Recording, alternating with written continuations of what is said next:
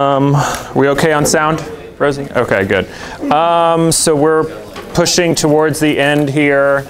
I see someone has taken the initiative to encourage you to do the capes. It's kind of unfair to how can you do that before the course is already over, before it's over? So I realize that a 90% threshold is difficult to achieve in any group of people. So I haven't checked on our initiative to overtake Dr. Lipomi in terms of red or hot chili pepper ratings. But I have one hot chili pepper? Yes. Okay. Well, let's keep an eye on that, because depending on how that comes, we can drop that threshold to 80% if there's some more traction on the chili pepper initiative. Because 90% is really, so if we can get 80%, no, seriously, chili peppers out of it, that's a joke. But we'll drop that to 80%. So 80% CAPES participation rate, and then I'll drop the lowest two homeworks, okay? So today we're going to we've talked a lot about surfaces and why different surfaces have different energy. And today we're going to talk about tools to stabilize the particle surfaces. So I hope you're going to find the last, what do we have? 1, 2, 3, 4. The last 4 lectures to be very pragmatic and very practical, less theory-based and more application-based, which is where my interests primarily lie. This is this section is also really good. So this is a lot of this is from the last chapter or the last section of Andrea Tao, but this section in the big book I think is also decent. So I would take a look at that as well. Okay, so review session 3. We have a room now, SME 346 at 8 p.m. So we did a dry run where I was Skyping in from my office into the conference room where the TA was, and it seemed to work fine. One issue is going to be how do you draw on the board? So if you have a question, it'll be much easier for me if you just write it out on a piece of paper and you're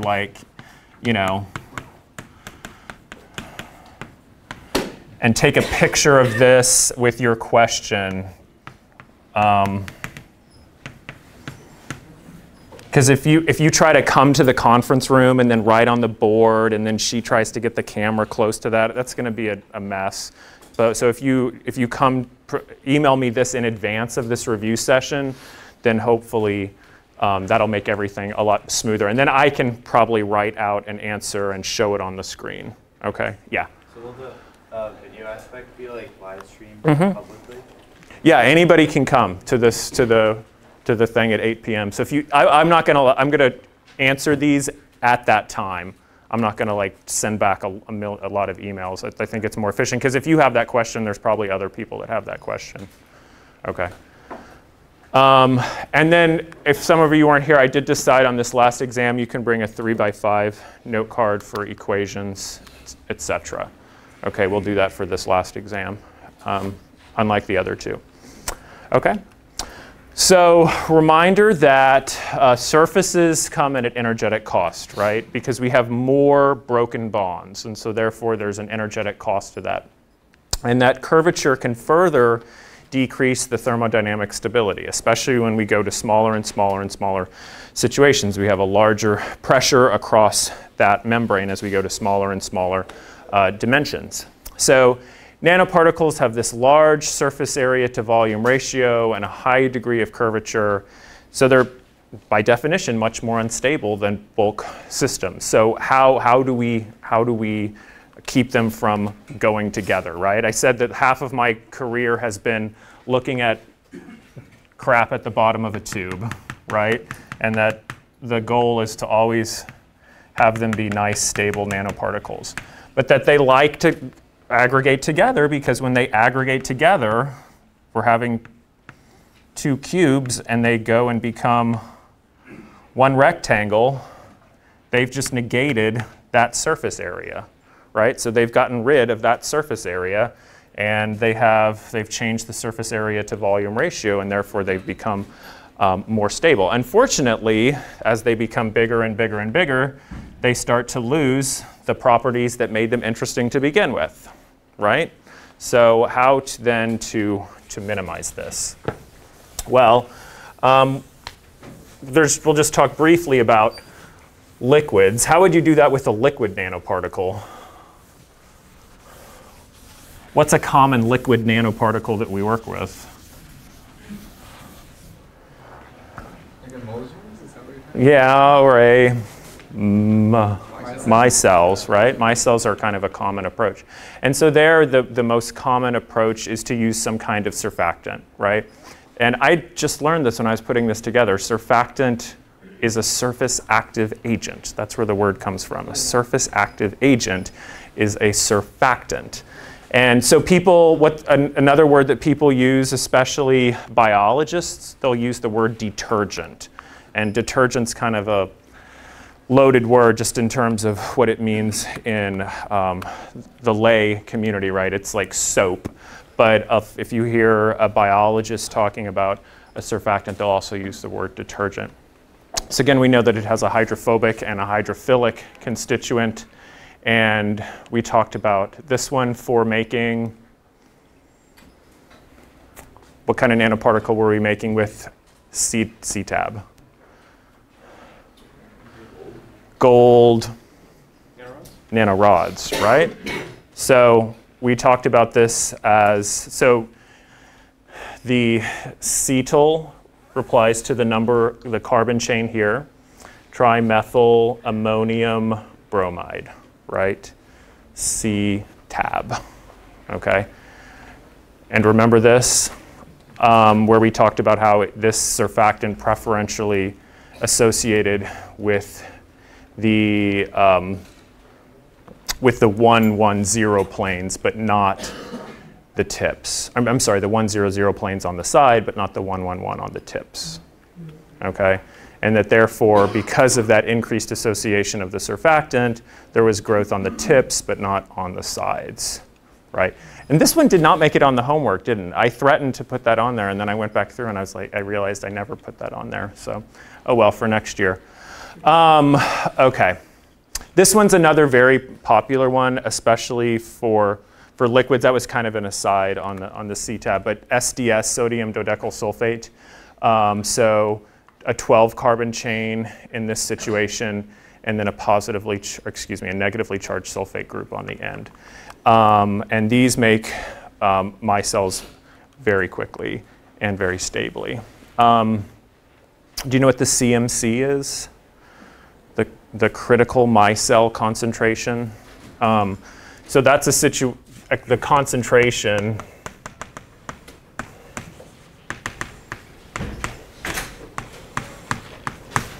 where you go from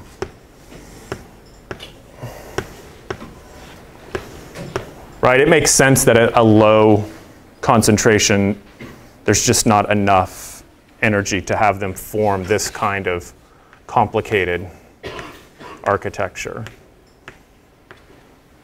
Relatively complicated.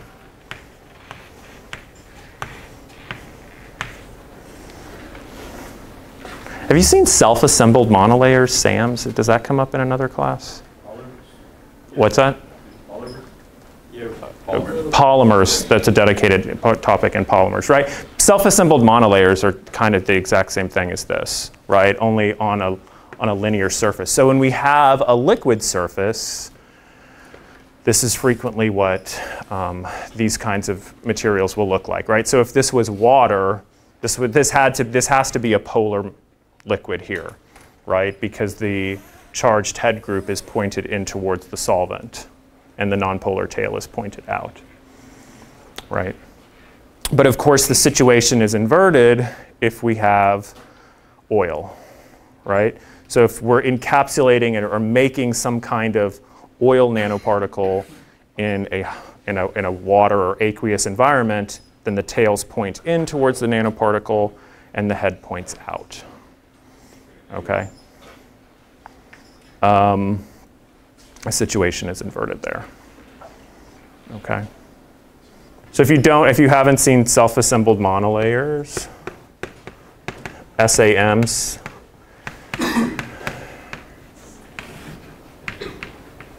It's just basically if you have a constant layer like that and it's very common on gold in particular. Okay, so that's liquids. But most of what people do in terms of solidifying things are with solids. So we're going to talk about 5 different ways that people stabilize nanoparticles. And the first one is kind of more theory. You guys did have 101 with Lipome. So he talked about DLVO theory then, right? Yeah. So we'll just review that briefly. Well, maybe if you've had it. So what forces are we balancing? Van der Waals and EDL, right? So this is our distance d between NPs. And so if this is then the overall attraction, well, where this is repulsion, and this is attraction.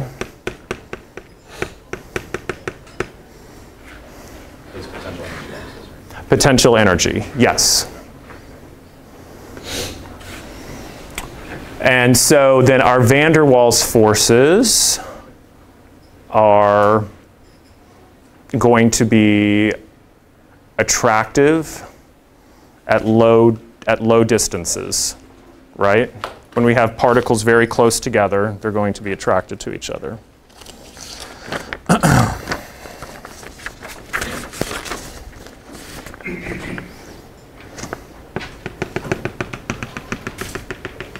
But as they become farther and farther apart, there's not going to be any interaction, right?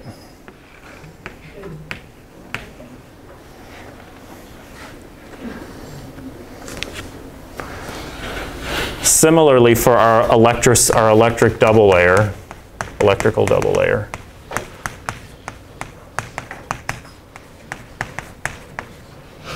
at very, very small distances, it's going to be repulsive. But as they become farther and farther apart, it's going to have no interaction. Right, what do we mean by the electrical double layer?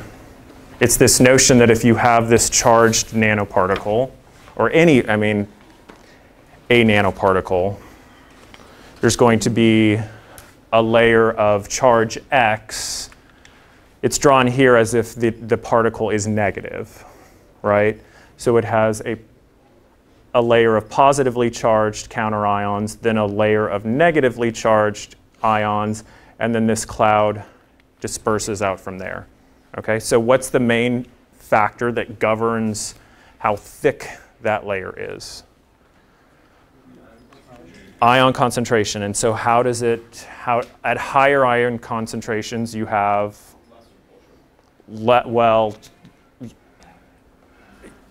less repulsion, yes, but what happens here?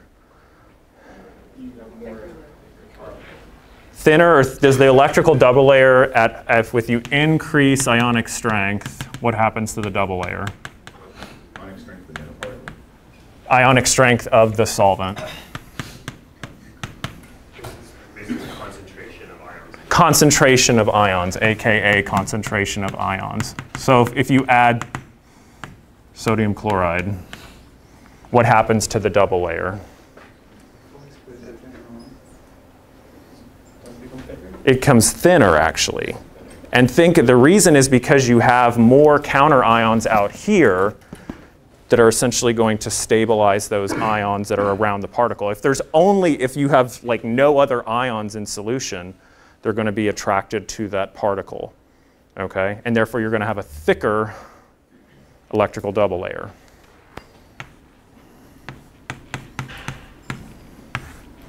Which then in turn, if you have less of a double layer, you're going to have less repulsion.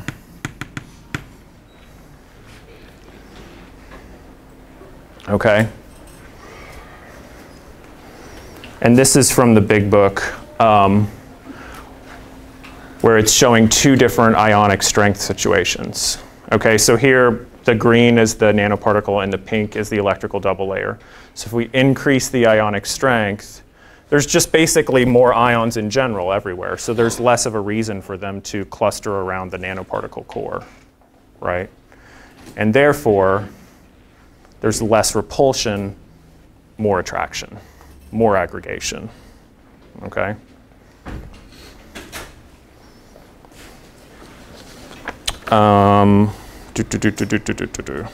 That's a key point.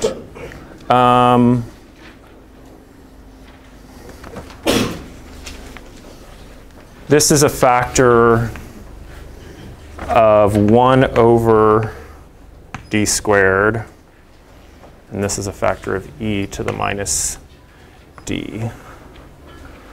What else do you think governs the electrical double layer besides distance, ionic strength, charge of the particle?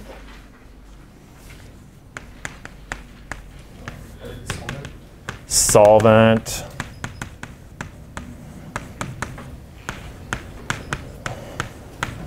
So what's the charge called? The charge of the particle is the,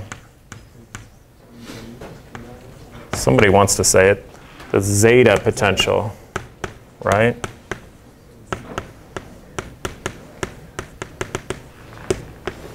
Don't make me draw a zeta. That's the hardest Greek symbol ever.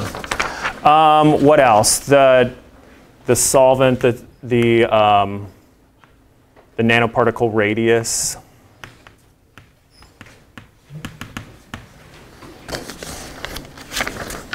Forget everything. Get anything? Distance d. Temperature is relevant. And it's actually, if this has to be greater than 10 times thermal energy, in order for that electrical double layer has to be more than 10 times kT thermal energy at any given point. So if you cool down your particles, or cool down the solvent, it will be easier to stabilize them. Yeah. Yeah. So for the Vanderbilt first, it will be 1 over d to the 6th. It's not d. It's not 1 over d to the 6th because you're considering these bigger systems, relatively bigger systems, right? As opposed to, you're right that van der Waals forces are 1 to the 6th when we were looking at, for example, areas of a molecule. But here it's 1 to the 6th. The other reason is that if you really look at the full equation of this, it's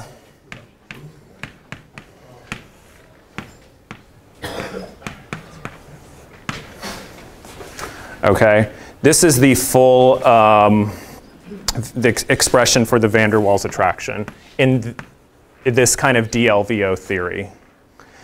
And this Hamaker constant incorporates that 10 to the 6th power, right? Because this Hamaker constant is also a function of the type of material, and so that's why this is not to the 6th power, rather to the squared. Yeah. Is this in terms of energies or forces? This is in terms of energies, yes. Yes. Read the section on the book around this 6.4 because they give some more expressions that I didn't think were appropriate or interesting enough to discuss further. But they derive an expression for then all of the repulsive forces, where they put all of this together into an expression. But I'm not going to take time to cover it. Okay. So this is just something else I stole from Wiki that looks at how the surface separation changes, or excuse me, how the surface separation affects the double layer at these different ionic strength concentrations, right? So it becomes, at any given distance at high or low ionic strength, there's more repulsive force than at low, right? Another way to think about it is that if you have more ionic strength, it becomes harder for them to see each other, right? Because there's essentially more ions in between each other, right? But I think about shrinking the double layer is probably an easier way to think about it. So just a couple points then. So right, if we put these together, this is the van der Waals forces here. This is another plot. Then this is the electrical double layer force. This is if you were to combine them, right? And there's 3 points on here that are probably important. The primary minimum is where everything crashes into your tube, right? And it's irreparable. There's no getting those particles back, okay? They're that close together that they've essentially become bulk material. The maximum is where the repulsion is greater than the attraction. You've got stable particles, okay? Huzzah. Again, primary maximum needs to be greater than the thermal energy, otherwise you have less repulsive attraction and more aggregation. And then the third point is this secondary minimum, where you can have some kind of flocculation, but it's reversible, okay? So you could maybe vortex your tube and have a stable suspension again for another couple days, okay? Okay, another approach is polymers and adsorbates, okay? So here is we're not changing the solvent per se, but we're changing the surface of the particle by putting other stuff. So here you're physically, at least with a lot of polymers, you're physically increasing the distance, the steric distance between these two particles. And so you can do covalent chemistry or nonspecific. By far, one of the most popular approaches to maintain colloidal stability, okay?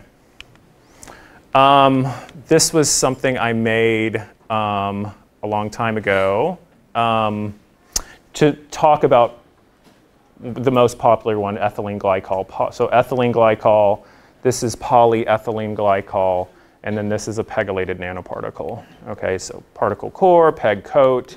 The mechanism of polyethylene glycol is that it essentially, at least the mechanism, this is probably out of topic, this is more of a biological approach, but how does it keep these particles circulating in vivo, right? That's generally why people want to do this. One is to stabilize them, and two, you can inject them into a mouse or a person and they are not taken up by the liver, okay?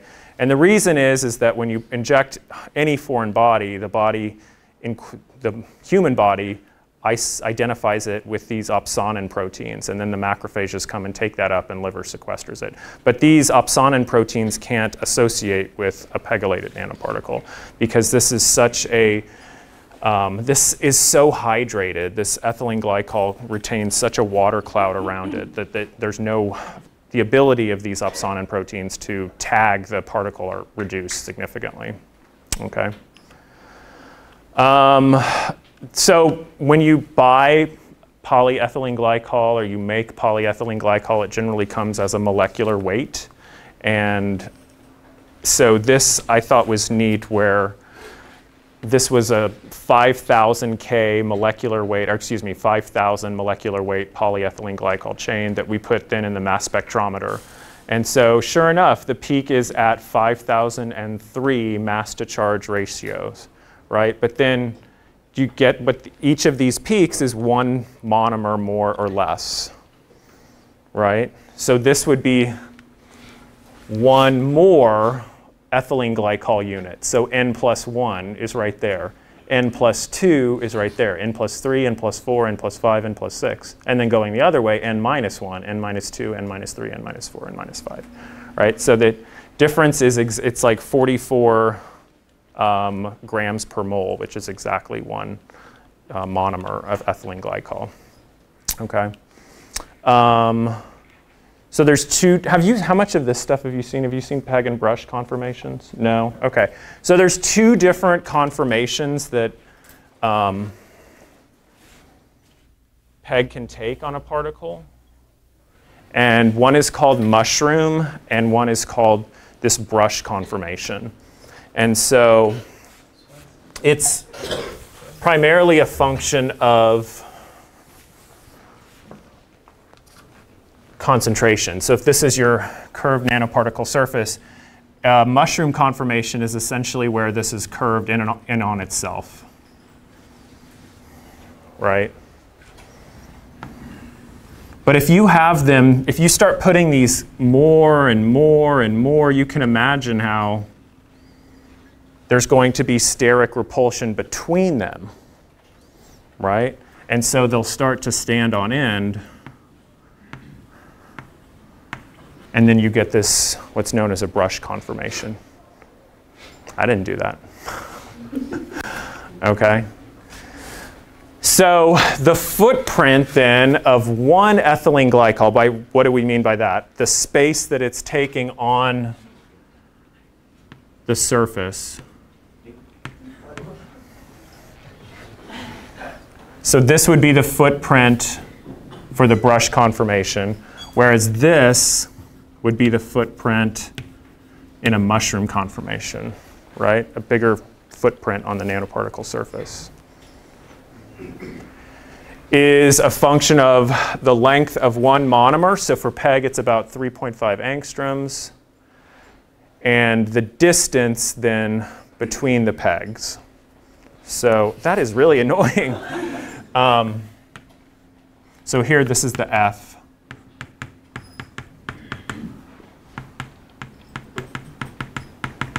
And then this is the D.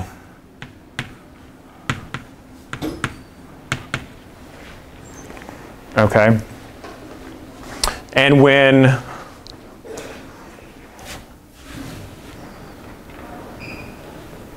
come on.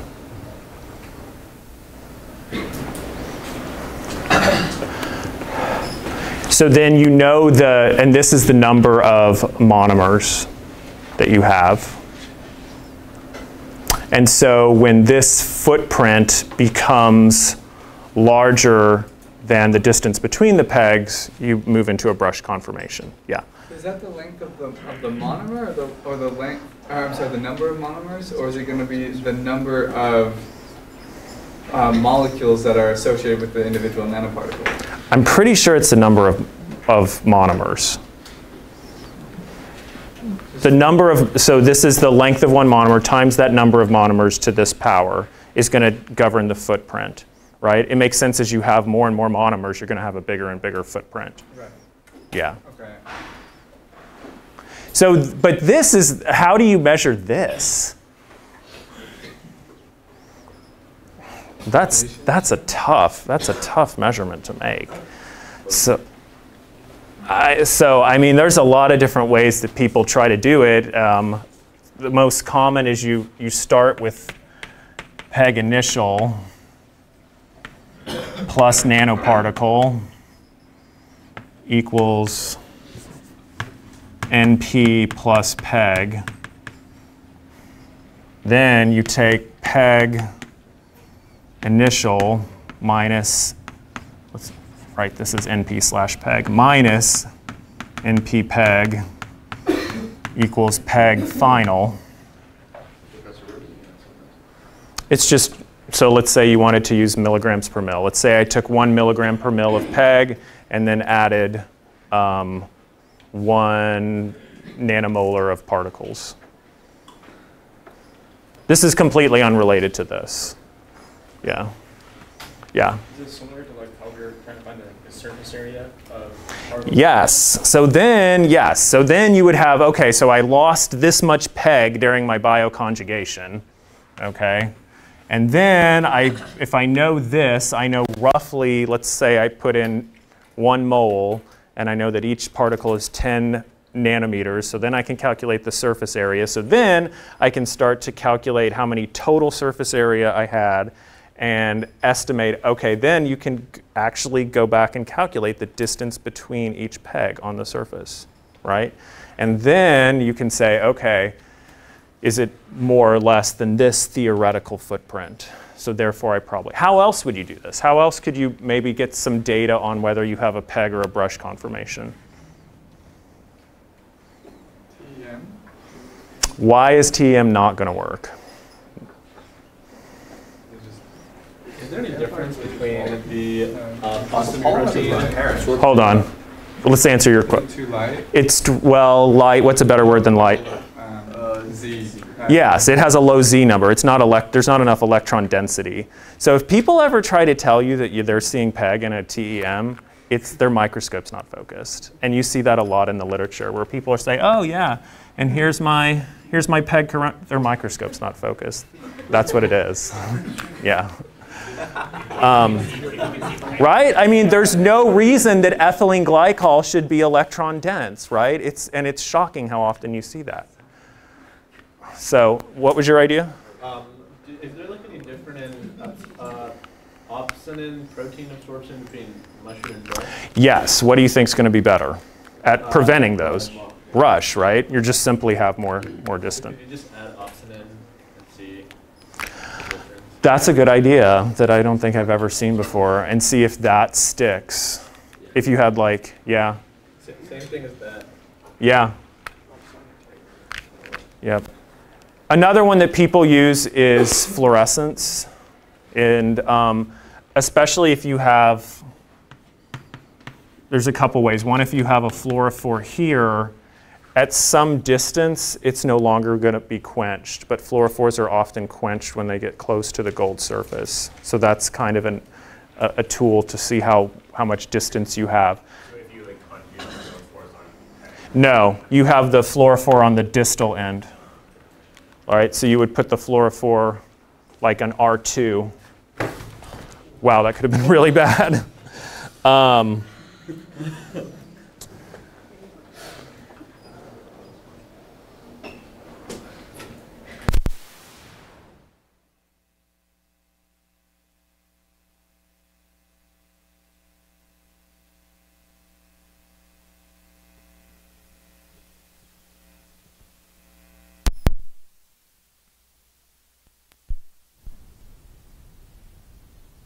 To measure how much has been taken off. Because how do you even measure this? PEG initial minus PEG final, right? You have to have some kind of label on the PEG to measure it, and so absorbance is generally one of those ways. Yeah. How does the PEG actually attach to the gold nanopore? That is going to be our topic of our lecture on Friday, is going to be a whole lecture on bioconjugation. Yep. Would you not be able to use STM on PEG either? STM. That's also really tough because there's a technique called EELS, electron energy loss spectroscopy, that starts to become a little more sensitive to those low elements. Yeah. One thing that people do is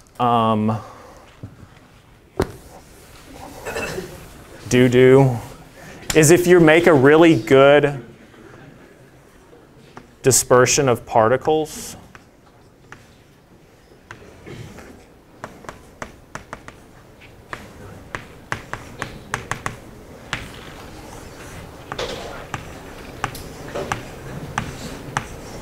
is you can look at this distance in TEM.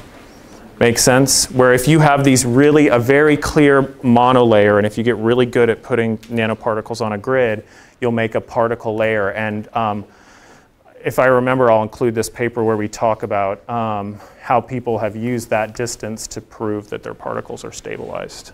Yeah. You also do profilometry. So that's like where you're looking at the height. You have like a stylus. Ah, AFM. Yeah, and so that would start to show you the distance. Yeah, that probably does work. Yeah. One other way is you've seen Raman spectroscopy. So if you had a Raman tag here, again, if that Raman tag curled back onto the surface, you would get surface enhancement, and so you would see the Raman enhancement. It's analogous to fluorescence, right? Okay. This is my most cited paper. I wrote a PEG review. It's almost got 1,000 citations. It's from this paper. Another approach that people use is branched. What if you had these kind of branched designs, right? So rather than having a PEG like this, you had a PEG that was like this. So what you're essentially doing there is just increasing the ability to retard these opsonin proteins even further, right? Yeah. So is like nanoparticle coagulation still like a problem? This is not a perfect situation, right? And so why? So would the branch PEG sort of be forcing the mushroom orientation? Yes. No, no, no. Are you minimizing this? You're minimizing the number of points on the surface, but you're increasing the surface area out here. So you can use a mushroom orientation concentration, so to speak, which is definitely more refreshing. That's right. Yeah. So maybe this initial part is not perfectly linear, but by the time you get out here, they definitely are. Yeah. Yeah. Does the polyethylene glycol being on the nanoparticle actually inhibit the nanoparticle's ability to do whatever? Do their stuff? May or may not, right? So if we think about plasmonics, no, how that's going to affect its ability to interact with light? No, there should be no effect there. Is it going to affect its ability to be loaded with a drug and release a drug? Maybe, especially if it's kind of a polymer. Like you see a lot of PLGA PEG hybrid particles, polylactic coglutamic acid particles, and so those kind of hybrid materials, their drug loading efficiency is strongly governed by how much PEG you have, right? Because the PLGA is more, it's a very common, purely polymeric particle. This is more hydrophilic. This is more hydrophobic. So as you change the ratio of those two, you change the amount of hydrophobic drug that you can put inside of it.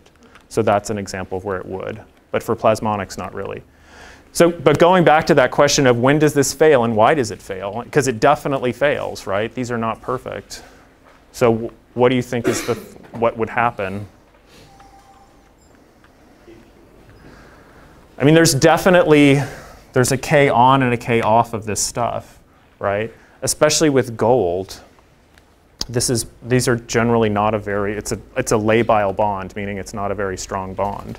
So there's definitely an on and an off rate here. Yeah? Could it be attaching to both sides? Could be attaching to both sides. You could be kind of cross-linking this. You could have incomplete surface coverage to begin with. That's probably one of the most common effects. So maybe when you were making these, you had some that had some kind of surface defect. And so when you were pegylating them, you missed this area here, right? And then for whatever reason, once they were in the body, they became detached, and this surface area then was identified. Yeah? So going back a few slides, you said that when you add PEG, it makes it so that the liver can't take them out. So then how does the body get rid of them? Get rid of the particles after it's in the liver? Or no, like before, like once you pegylate, how does your body get rid of it? I mean, eventually they all end up in the liver. It's just how long do you prevent that from happening? Or the kidneys. And you know the size cutoff, when do you get kidney clearance versus liver clearance? It's a little bit less, about 5 or 6. Yeah. Yeah. So this was a study where, let's look at what they're doing. They injected these carbon nanotubes, put different kinds of PEG on them, then injected into the mouse and measured how much was in the blood at different time points, okay? So black is linear 2,000 molecular weight PEG, red linear 5,000 K, 7,000 K, 12,000 K, and then their pink is their new one, is their branched 7,000 K. So what you really want to be comparing here is the pink to the green, right? Well, there's two things you can compare. One is how you get this longer and longer, more and more in the blood with longer lengths of PEG, right? And then the second one is the difference between the linear and the branched. So they're showing that you get more in the blood for a longer period of time with the branch, yeah. Does it show you coagulates less in like an organism? I would more think about it as the body's ability to identify it and clear it from the system rather than coagulation. Surely if you have a coagulated chunk of carbon nanotubes, those are definitely going to be more easily recognized by a macrophage than a monodispersed particle, but yeah. So it makes sense, longer and longer PEGs, there's just going to be simply more and more shielding. The branched, hopefully we explained. Now, what about this? What if you were using this for drug delivery versus imaging? And here's tumor. And so if we wanted to do this we inject this stuff, which one of these situations would be best if we were using these to deliver drug? Which color? Pink, right? Because we've got more time for this particle to sit here, keep circulating through the body, keep passing, keep passing, keep passing, keep delivering drug to tumor. What if we were doing imaging? What if we wanted to use this to specifically label the tumor? Black or somewhere in between, right? Why? We don't need it in the body for very long.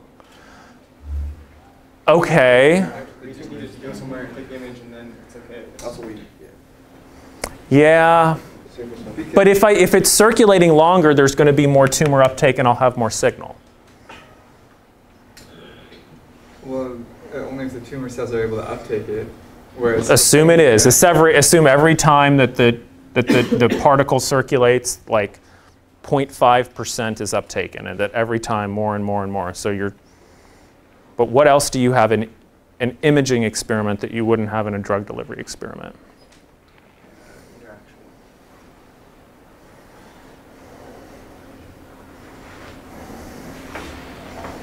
I'm taking a picture. Yeah. Well, you wouldn't want it all throughout the body once you take the picture. There you go. You want to be able to have a short amount of time before you take the picture. Right? I want to, if my whole body is lit up and my tumor is lit up, then I don't have any contrast, right? So I want it to accumulate in the tumor and then drop back down so I have high contrast between tumor and background, right? That's where I was going with that. That's a decent point, yeah, right? So I don't want to deliver drug to the entire body. I just want to deliver. But in drug delivery, the argument is almost always that you want a longer circulation time because that's the only way that you have more delivery to the tumor. Unless you have something where it's triggered in the tumor and then the drug is only released there, right? So you're saying if this thing keeps circulating, it's systemically. Like the therapeutic index of a lot of cancer drugs is pretty low, so if you have like something that accumulates in the tumor, because the rest of it is flushed out. Yeah, I mean most particles for drug delivery are there to increase how much gets into the tumor by increasing the circulation time of the stuff. Yeah, but that's a good point, is that you're also then increasing the systemic toxicity. So if you could have it only released in the tumor, then you would want a short circulation time. Yeah. Okay.